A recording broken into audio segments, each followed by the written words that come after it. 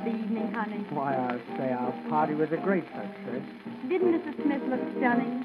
And did you notice Mrs. Jones' new She dress? looked lovely. What did Mr. Brown say to Uncle Benny?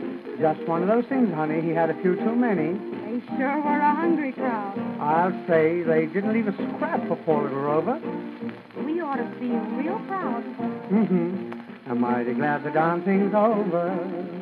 No more company to feed. And there's no more papers left to read.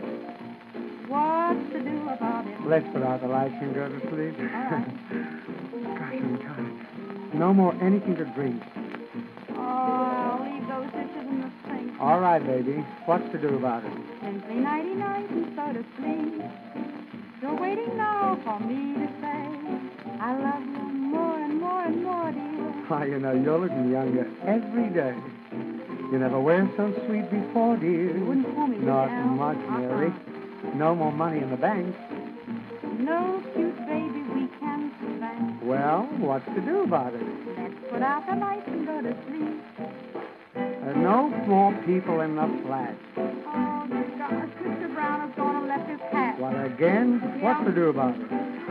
Oh, let's put out the lights and go to sleep, honey. Not a cigarette left to smoke. Say, Mary, that's beyond a joke. You said it.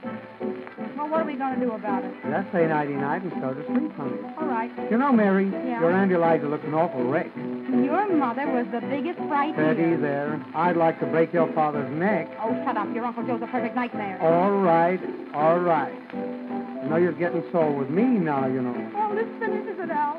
There'll be no more sitting up till 3. All right, honey. Well, what's to do about it? Oh, Oh, God. Let's go.